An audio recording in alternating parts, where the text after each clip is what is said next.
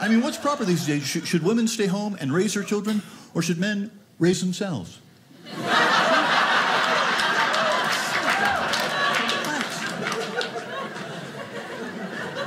Some of you women are laughing a little too hard at that one. I'm just going to be honest here. Because women today, they expect way too much from men. They want a man who has it all. They want a man with a heart of gold, a card of platinum, buns of steel. Unfortunately, I have feet of clay, hair of gray, and abs of buffet. Now, I don't know what you folks are in relationships, but I often get things kind of mixed up, kind of turned around, kind of backwards. And I was thinking, you know, there's never really been a love song written for dyslexics. Until now. What a wonderful name, Kathy. Y-H-T-A-K.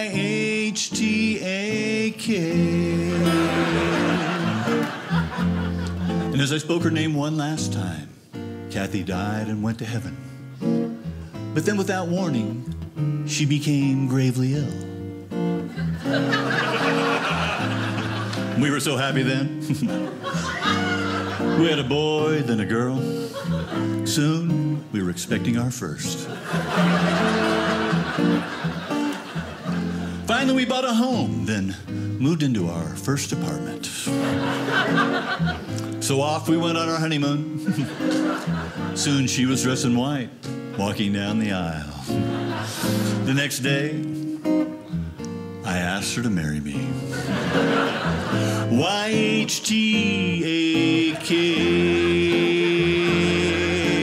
And as we danced the night away, I said, would you care to dance? Oh, hello.